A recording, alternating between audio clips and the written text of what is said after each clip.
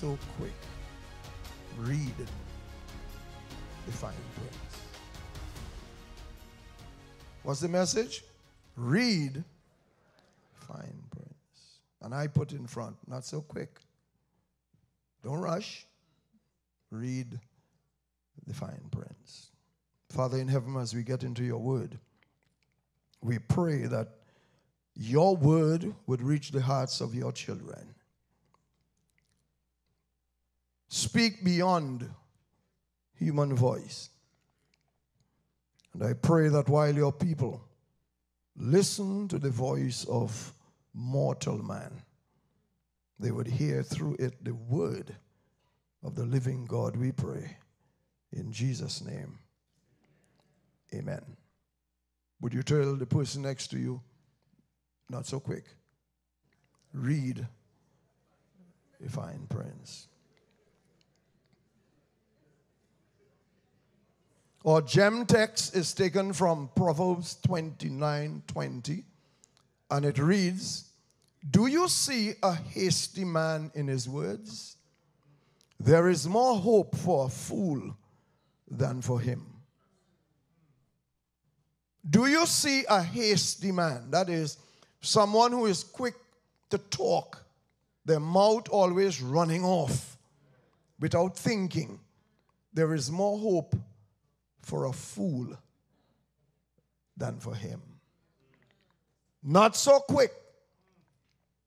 Read fine prints.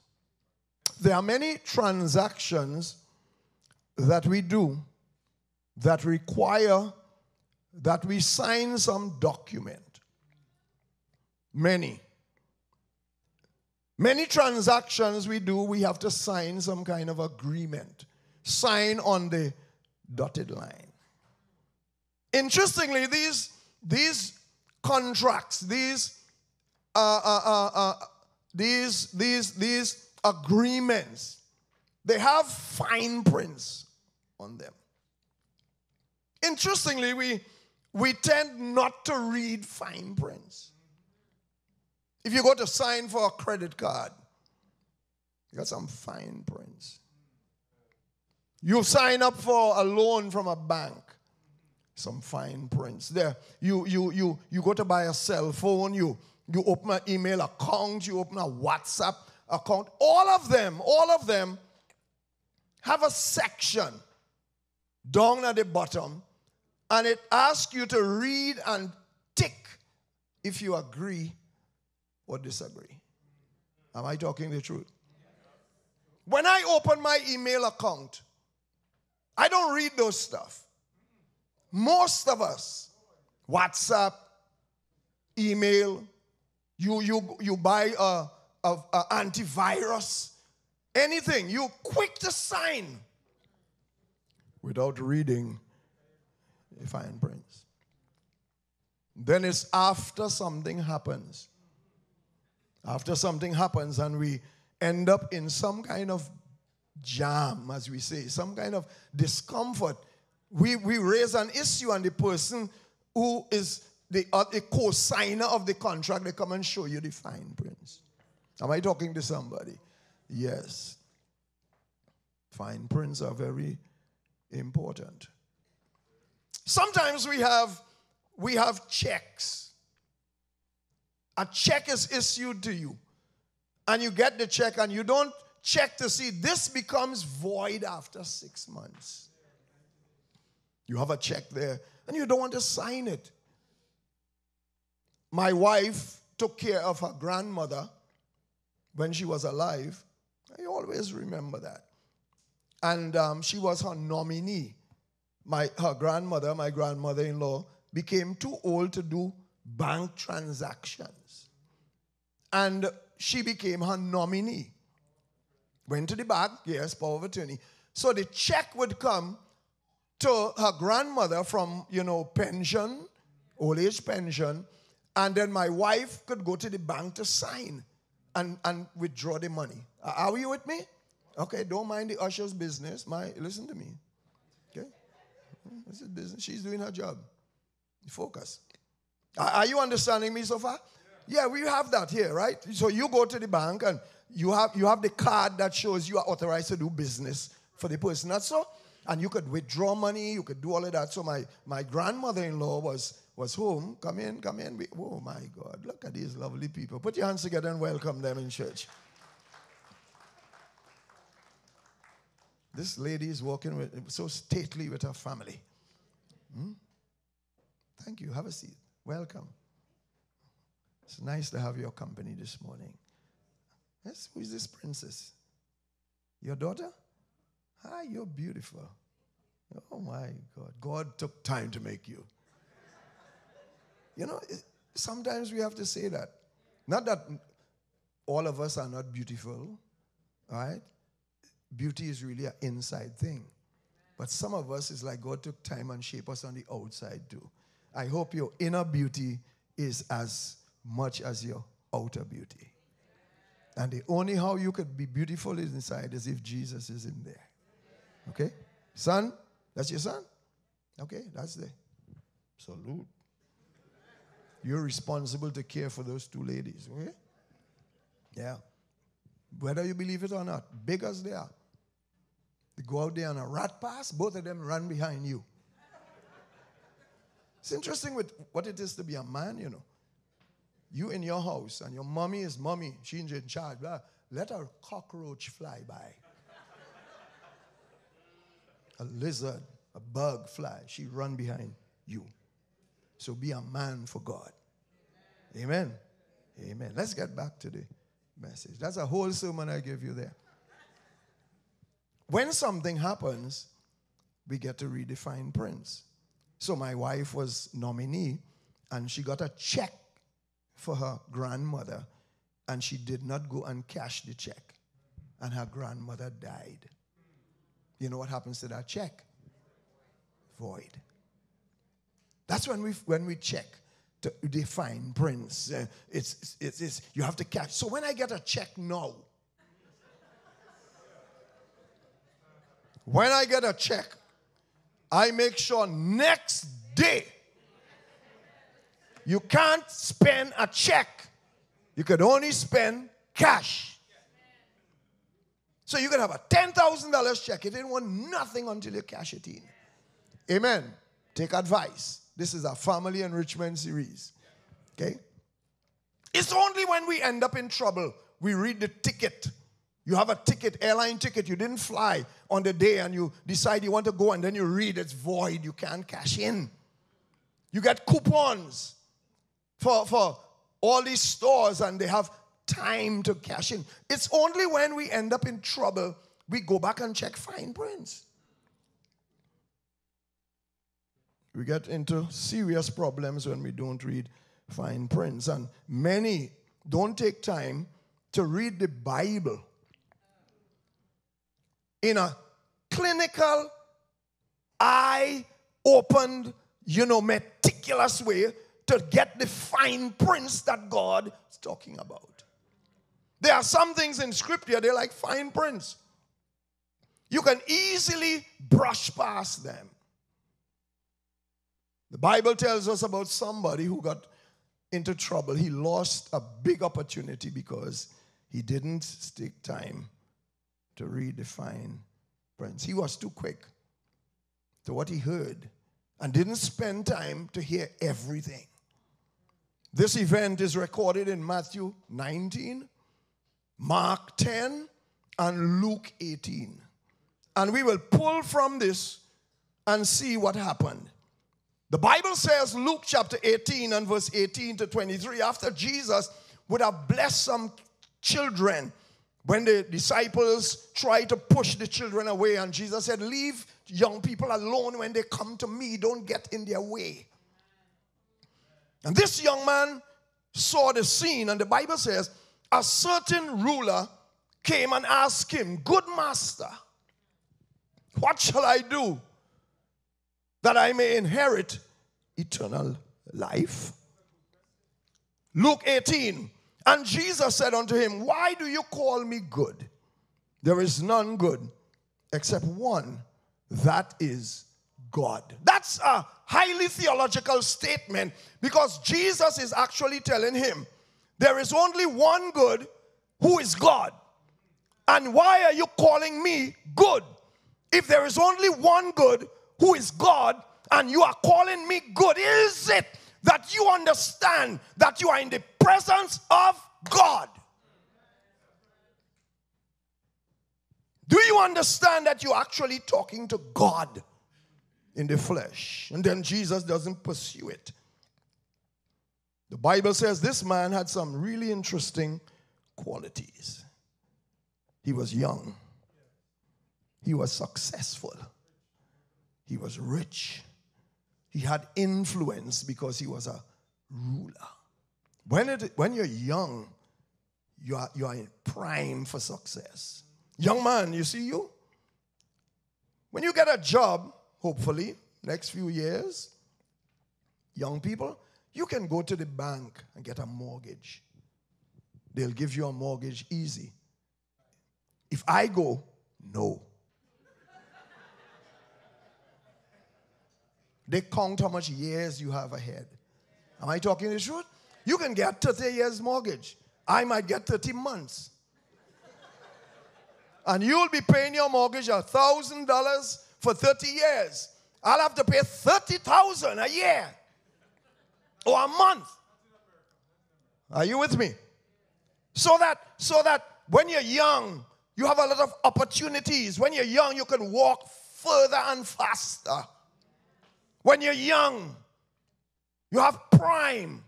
This young man was not only young, healthy, and wealthy. The Bible says he was respectful. Came and told Jesus, good master, the only person in the entire New Testament in the Gospels referred to Jesus as good. Nobody else called him good. The disciples called him Lord. The disciples called him Master, Teacher, Rabbi.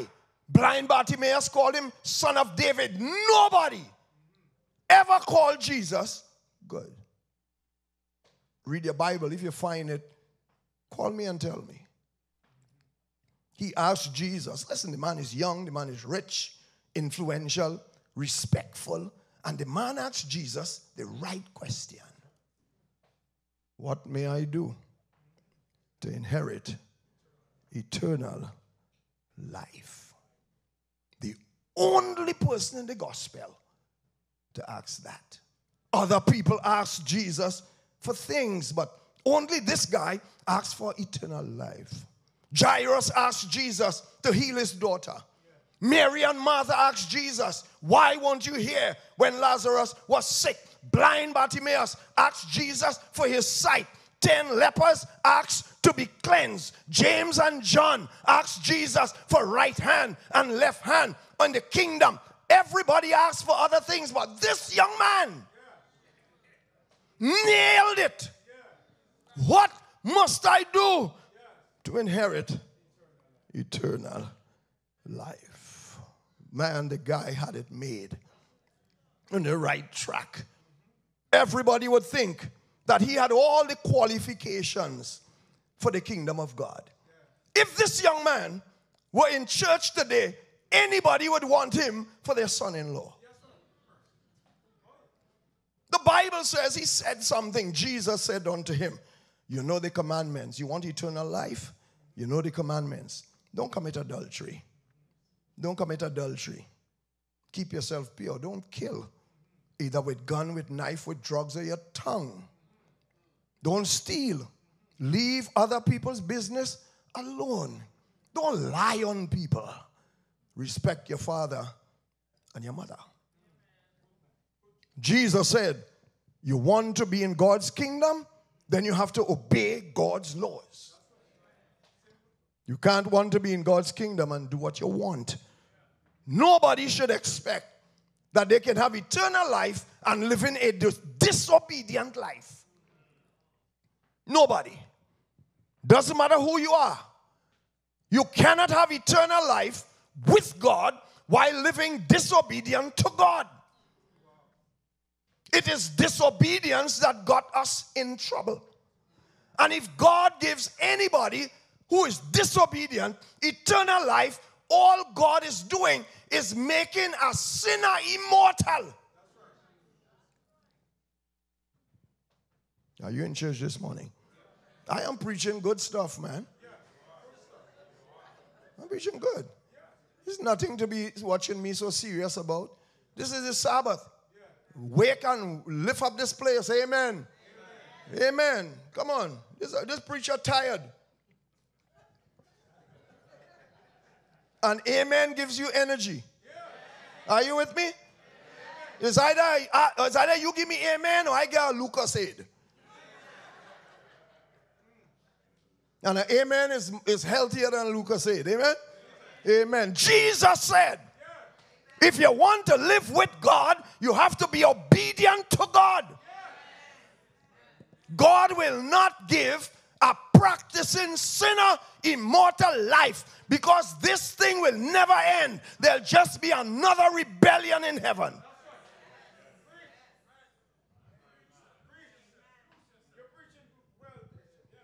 Thank you. I deserve that.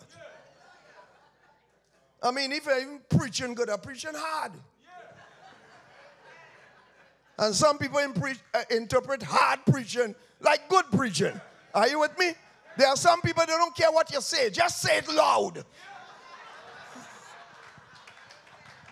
It's getting hot in here this morning, man. Sabbath is a no jacket day. Say it loud. And there are some preachers, they say nothing. Crap. But just because they're saying it loud. God is good. Hallelujah. Praise the Lord. Break it down. Pull down stronghold. Blah, blah, blah. And hear the church. Amen. Hallelujah. Come on. I ain't preaching no cornflakes. This is MetMG. This is cook up. Are you listening to me? This is oil down. Are you listening to me? Come on, this is provision. Are you listening to me? This ain't no fast food. Nobody going into the kingdom practicing sin.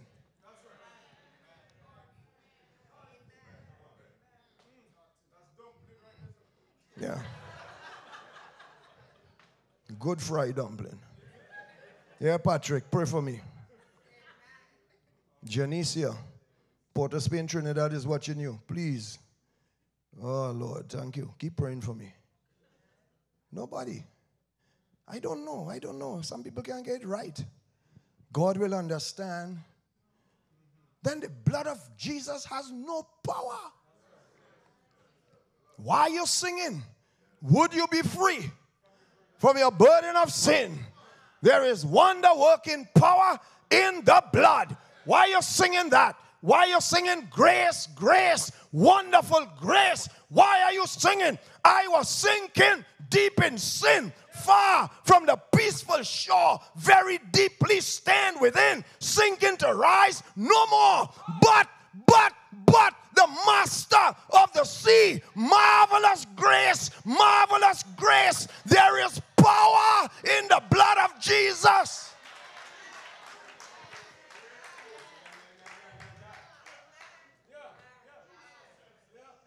We want to excuse. We want to excuse. We want to drink alcohol and still drink from the river of life. Mm-hmm. Yeah. We want to sleep with sinners in adultery and then walk the streets with angels. Tell the neighbor next to you, please tell them. Never happen.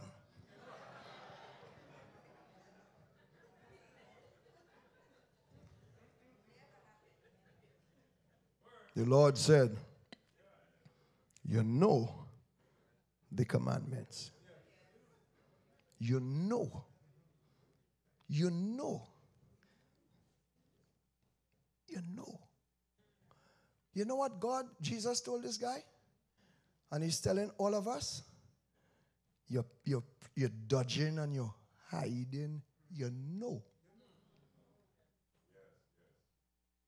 You know adultery wrong.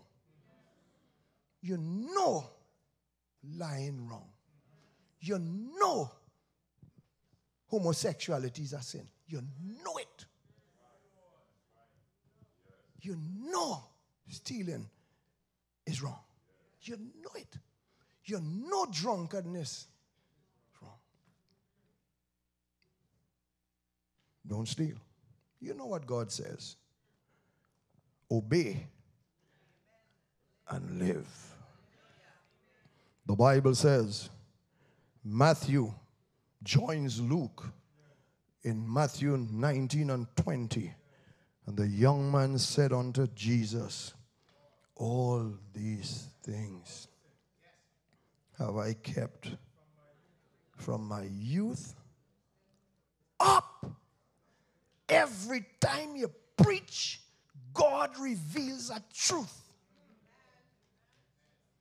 You mothers, you fathers, you adults who want to stop your children from serving God, this man said, put back the text. This young man said, all these have I kept from my youth.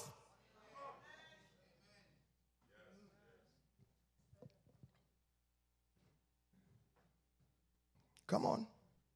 Process it. Process it.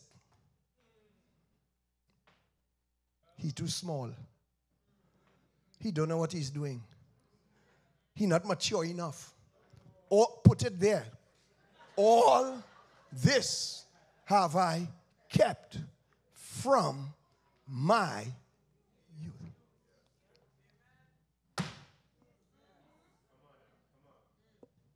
God has a way of nailing it. Pastor Roy, you got that? Pastor Roy, you got that, brother? All this have I done from my youth.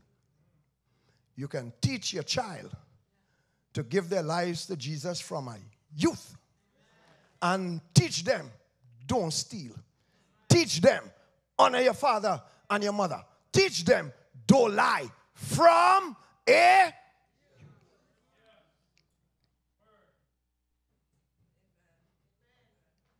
all this have I kept from my teenage years. That's what the text says. All this have I kept when I became an adolescent. All this have I kept when I was in, I was an adult. All this have I kept when I was mature. The Bible will deal with you, brethren. Bible will deal with you. And if you can't deal with him, Samuel said, all this have I kept from my youth. You can't deal with that? Miriam will tell you when they wanted to kill Moses and that little girl put him in a basket. And when the adults wouldn't go out because they're afraid, little Miriam protecting her brother as he goes down the river. All this has she done from her youth. Naaman's maid. When Naaman had leprosy, the evangelist was a little girl in Naaman's house. All this she did from her youth. David went out. David went out when he was taking care of the father's flock, and they wouldn't let him join the army because he was too young. And he saw a lion take a sheep and carried it. He saw a bear, and little David went with his staff and put a good licks on them. All that he did from his youth.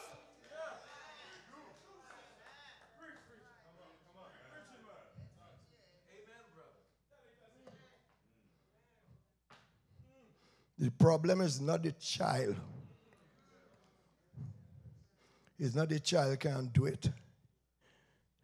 It's that you have a struggle to help them to understand it. Not the child. All this. And he didn't lie. He did not lie.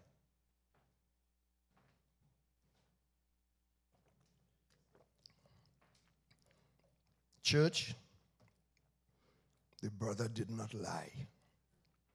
Because if he lied, Jesus would have told him, you're not speaking truth. What a world we would be if we had young people like that. All this have I done since my youth. He would do well in business. He would do well in church. Young as he was, he would make a good first elder. He'd be a fine youth leader.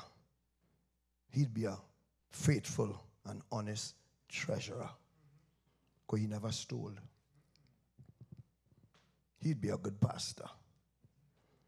He'd make a fine husband. Every mother would want him for her son-in-law. A father could turn his back and give this young man his daughter. He would impress everybody. And he did impress Jesus. Watch the text. Go back up, sweetheart. And Jesus, beholding him, loved him. Now, how could Luke and Matthew and them write that? You know why? Because there is something called a love look. There's a look when you look at somebody, they see love. That's why parents can know. Parents can know when the young people are attracted to each other. Your mommy will know. When you bring the girl and, it's only my friend. No. They know. When your daddy will know. When you bring the boy, your face this glow. Your eyes this twinkle. When your parents watch you and adults watch you, they say something going on there. No, mommy, is not that. You have a love look. Jesus, beholding him, loved him. They could see it in Jesus' face. There are only 4 people in the Bible that the Bible says Jesus loved. John is the disciple Jesus loved. Mary and Martha, Jesus loved. Lazarus, Jesus loved. He whom thou lovest is sick. And all the disciples, he loved them. See, special. There's a special thing. It's not that he loves them more than anybody else, but he has a love with them that when he's in the presence, you see it on his face. You beholding him, loved him. Jesus looked at him with the eyes of love. A lady can tell when a guy is interested in her. More than men. Yeah. And that's all, ladies. Just the way he looks at you, the lady will say, why are you looking at me like that? It's a look. The eros look. Am I talking the truth? Yes. Yes. That is serious. It's more than serious. That look just get you in the hospital. And not from an accident. And the Lord said unto him, one thing you lack. One thing. Go your way. Sell whatever you have and give to the poor, and you will have treasure in heaven. And come, take up your cross. Follow me. Wow, Pastor. What a word. Imagine Jesus said one thing you lack. One thing. What a glorious privilege for Jesus to tell you, you have one thing. I got a list. Anybody else here? I have a list. If Jesus were to come to me, he couldn't say one thing. He said, you got one thing, but you got the rest wrong. Jesus tells him one thing. I lack this thing and that thing. I get angry with my wife. I don't do this. Sometimes people drive me up a wall. I'm not patient with my neighbor because every time I drive up the car in front of my driveway, I'm mad at him. I got a list. But Jesus said one thing. I'm sure many of us would say the same thing. Jesus, I have a list. Come on, agree with me if that's you. I got a list, Jesus. If Jesus tells you today you got one thing, but you keeping the biggest thanksgiving, tell me the thing, Lord, tell me. I want to nail it so I'm clean to go. Jesus said to him, you got one thing. The Bible says when the man heard that, he went away. Matthew 19:22. He went away sorrowful because he had a lot. And when you read the text, the Greek says he went away sorrowful. It says his face fell. You know when somebody disappointed. Yeah, his face fell. And he went away with the jaw drop. The Bible said he came running. And he went drooping. You mean heaven so hard? Why Jesus make this eternal life thing so hard? I mean, listen what Jesus said. The man said, I don't disrespect, I don't steal, I don't lie, I honor my father. The man knocked out all that. And Jesus said one. One. And he found one was too much. Brother became sad. He thought that to give up all this wealth for eternal life wasn't worth it. He thought. What's the message for today? Don't be not so quick. Read the fine print. He thought he had to give up everything.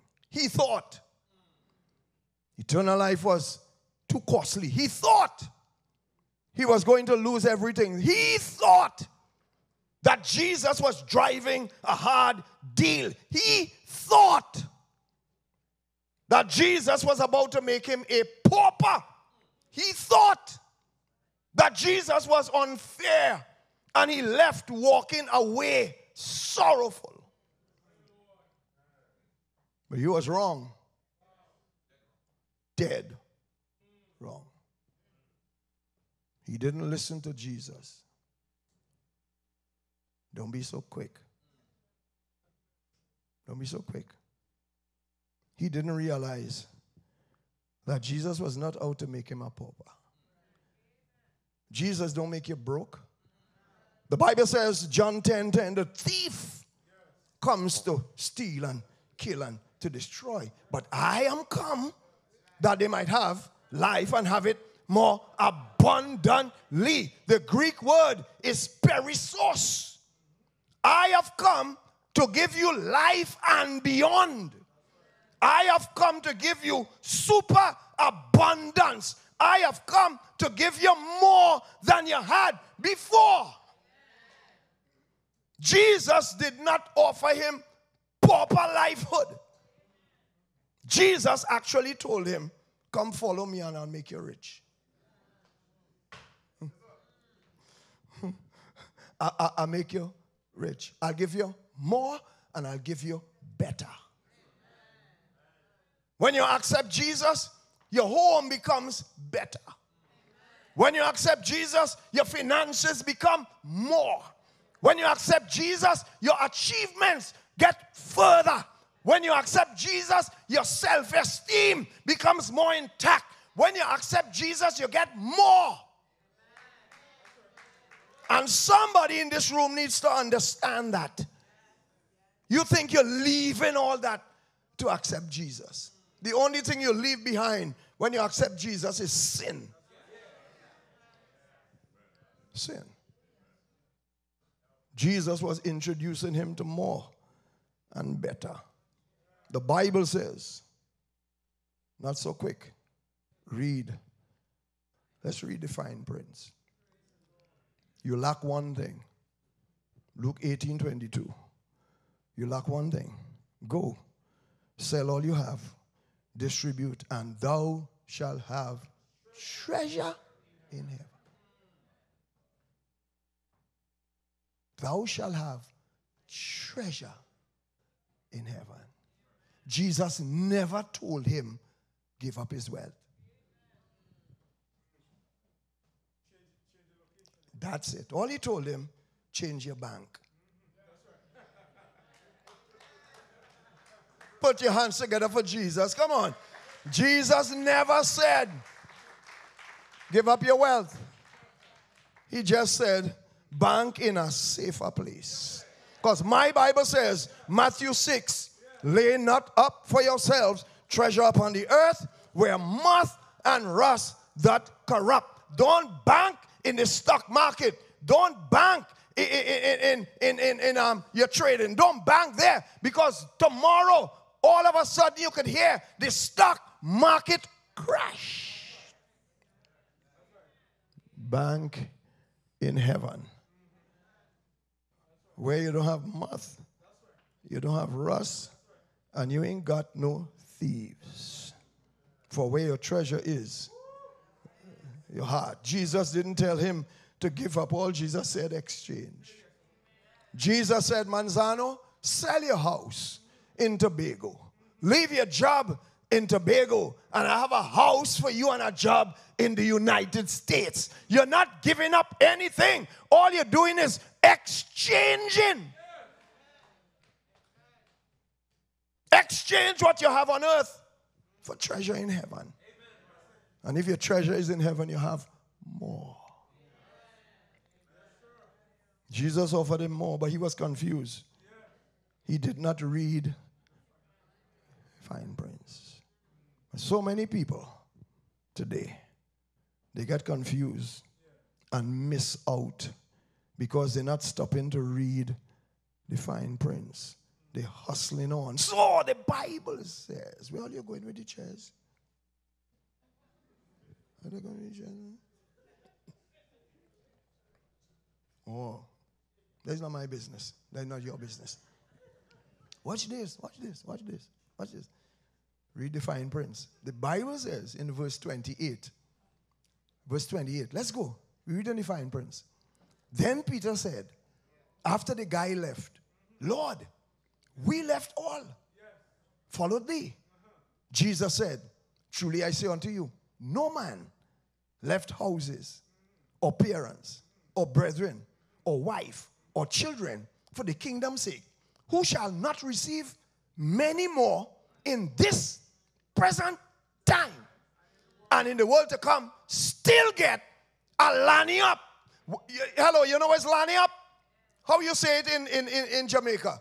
When you go to the market and you buy 5 pounds of banana and they just throw in an extra brata. Hello, hello, hallelujah. Jesus said, when you accept me, you don't only get eternal life, you get some brata.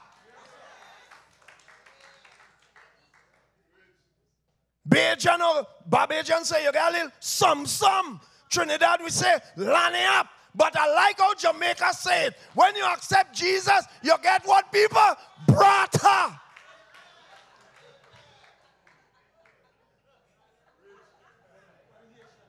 You don't only get eternal life. He said right here, you get more. More. I pull you from the Caribbean where you've been struggling.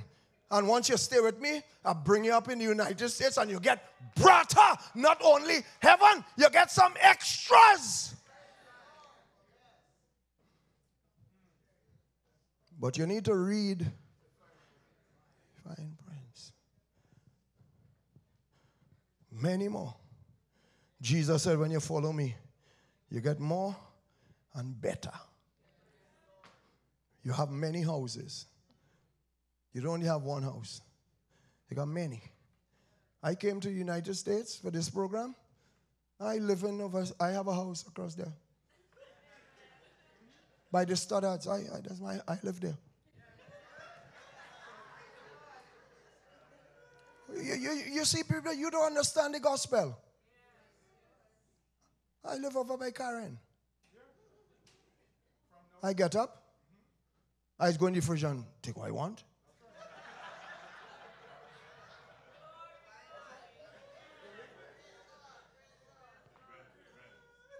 You don't understand the power of the gospel. The Bible said the New Testament church has all things. Come on. All those cars out there is mine. God just give you to keep them. He give you to keep them. We have all things common. I want to show you. It's mine. We joint owners. You see, some people afraid that, you know, boy. They're afraid that kind of preaching. But listen, let me tell you, it's joint owners. You know why? Because the one you own is mine, and the one I own is yours. You end up with two instead of one. See how the gospel powerful? You leave here and you go Australia, and you drop there, and the taxi supposed to pick you up, and they didn't come. Your brother, some people leave Caribbean and all over the world, they come to the States, and when they came, the family don't like them anymore. They didn't think, and they get them out. Huh? You want to show how power this statement is? All you got to do is go a phone book and find Seventh-day Adventist Church. You got houses. And if somebody walk through this door now and say they got some problems, the husband put them out, the brother put them out, or they came to the States and they can't find where they're supposed to go, and they can't find a way, and they lost, they're not leaving here without somebody taking them home, somebody making sure that they get where they want to go. 100-fold in this present life. God takes care of his children. Every house represented inside of here is my house. And if you play stingy with me, God will take it back.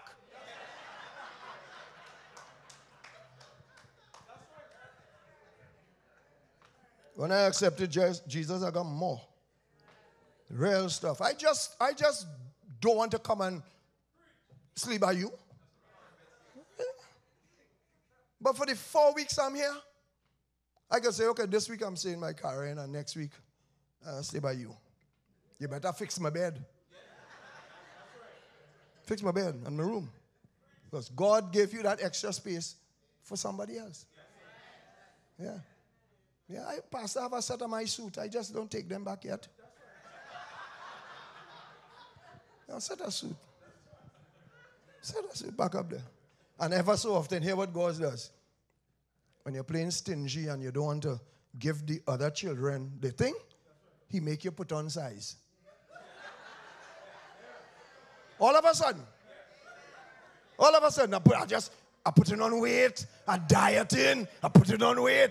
Hello? I fasting, I put it on weight. You know what the Lord said? The man jacket that you have, give it to him. And that's when you're going to pick up the dress, pick up the jacket, and carry it and bring it to the welfare. And pastor will get his jacket then.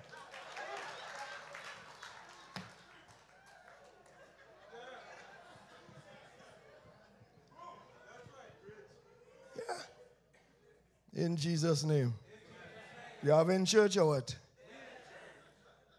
Jesus never called anybody to the kingdom and they end up with less. He's the God of the much more. Tell me one Bible character that end up with less. He told Abraham, come out of the Ur of Chaldees, come out of Ur of the Chaldees, and he gave him Canaan. He told Moses, leave Pharaoh's throne, and he made him sit in heaven. Right now he's sitting with the King of Kings.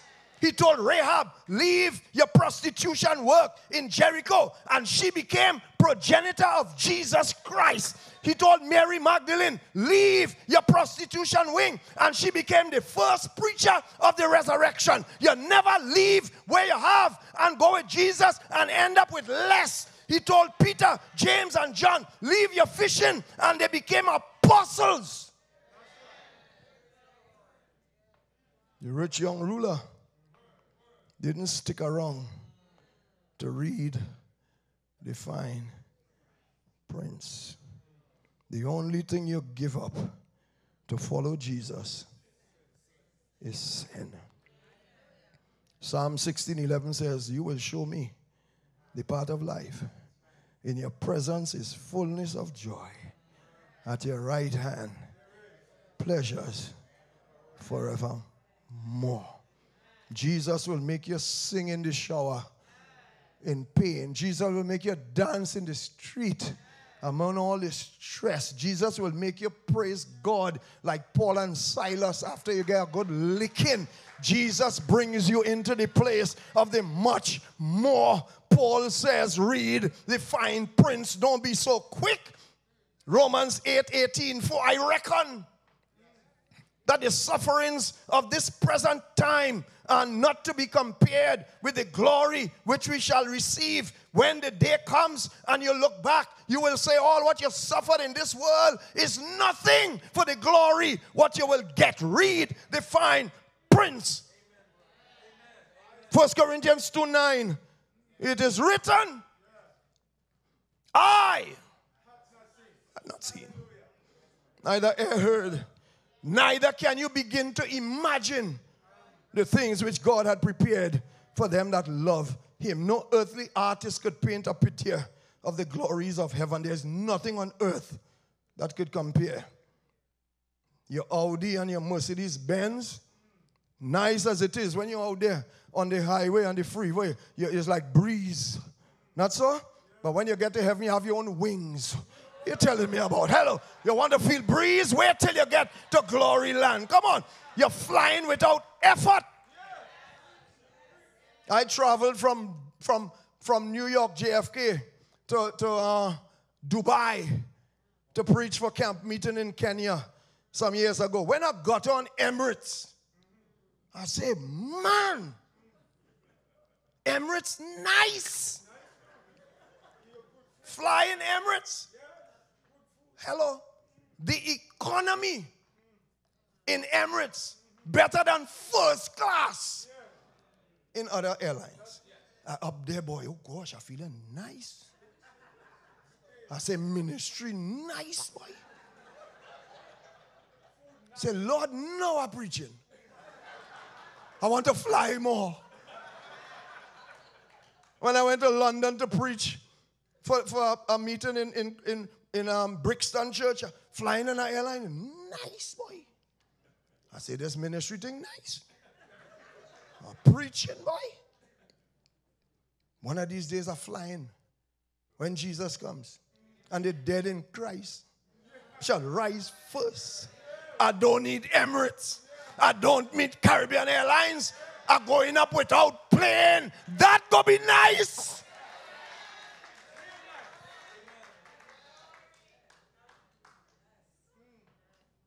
Paul says in Romans 8:16, the Spirit bears witness. Don't be so quick. Read the fine prints.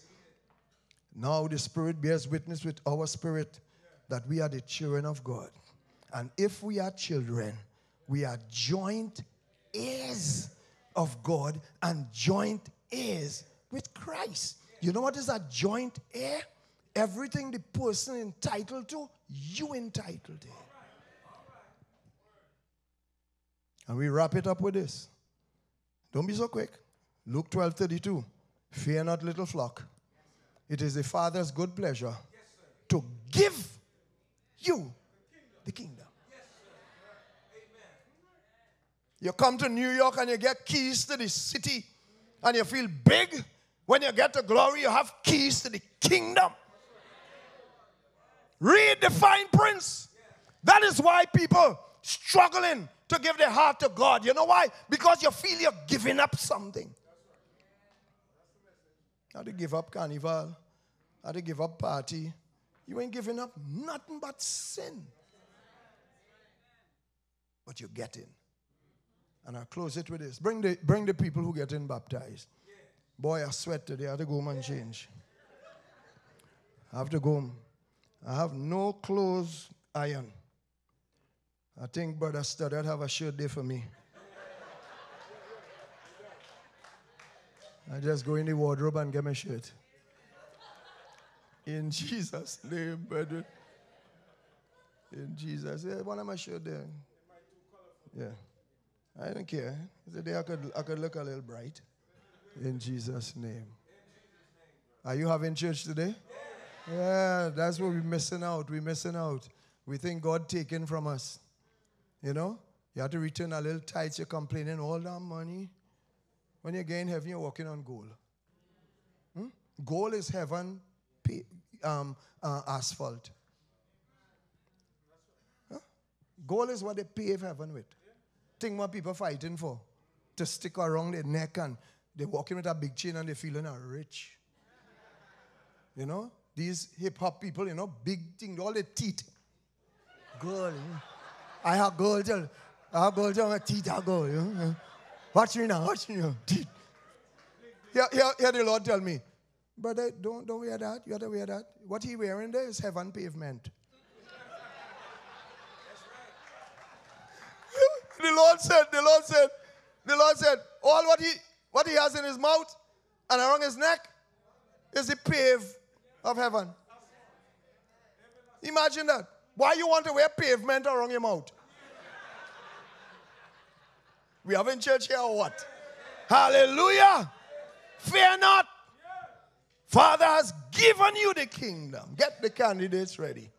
And if you think that bad enough, if you think the title Deed to Heaven is bad enough or sweet enough, I'll leave one with you. Not so quick. Read the fine prints. One more text. Put it up for us. To him that overcome, will I grant to sit with me on my throne, even as I have overcome and sit with my Father in his throne. Jesus says, read the fine prints. One of these days, every child of the living God will get a chance to sit on. I thought you're coming for your chair. You get to sit on Daddy's chair. When you get to glory, everybody, press pause, brother, press pause. I want this to get in. You get to sit with Jesus, not lying. That's all? You sit with him on his throne. I don't know if it's going to be on his lap or get a chance to sit on the chair itself. To him, where the candidates? Bring them, please. All the people who are going to give their heart to the Lord in baptism, come. You will get a chance to sit with the Lord on his throne. And somebody in here need to make a decision. Somebody, if you're listening, you came in here as a guest. Sweetie P, you don't want to sit down on that throne? You know what? You know what's so big about that throne? Lucifer wanted to sit there. And God told him no. He fighting for that. God told him no. God is going to take his children who he saved and give all of us a long line. And when they call my name, well, you know, everybody else get rushed that Moses will get a first time, Elijah, all of them going before us.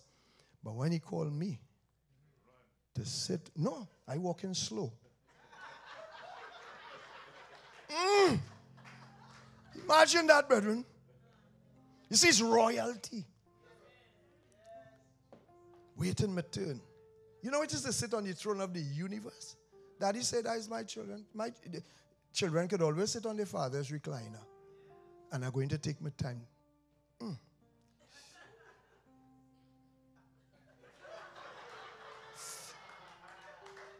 Oh, man.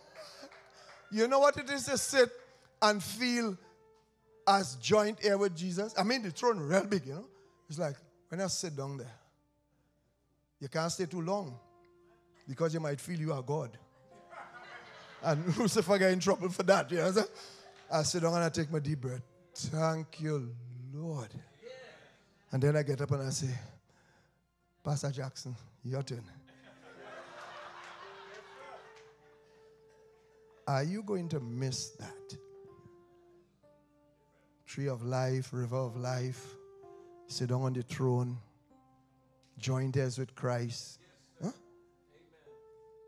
Don't be so quick. Read.